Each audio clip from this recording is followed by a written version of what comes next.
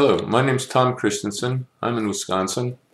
I took the Hoffman process 15 or 20 years ago, and I just want to report on one element that has made a huge difference in my life, and that was the guide that we created in the process. I started out with White Buffalo Woman, and this kind of feminine caring and nurturance is apparently just what I needed at the time. It was very helpful. But after about 5 or 6 years, she said she was done with me. Now, this is in my imagination. I had no presumption there was a guardian angel or anything. I'm accessing some part of my brain that I didn't identify with. And I said, well, now what then? And she said, there's somebody else here to help you.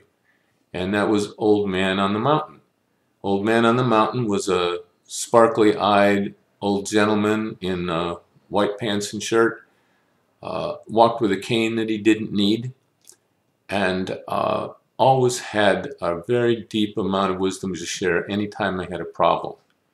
I went to him consistently for years. I've got diaries full of conversations with Old Man on the Mountain. But at one point he said, you know, I don't have anything more to tell you. You've been with me long enough now that you've become me.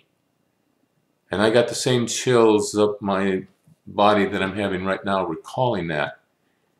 And took on that and said, okay, I've got more wisdom than I thought.